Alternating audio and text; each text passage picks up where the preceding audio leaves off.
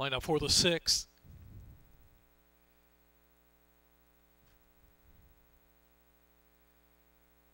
And they're off.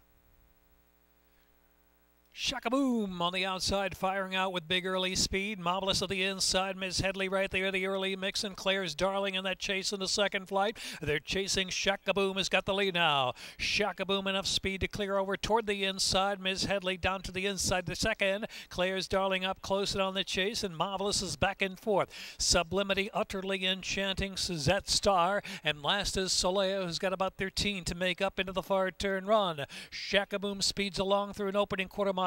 23.28. Claire's Darling hot pursuit. Miss Headley inside in third.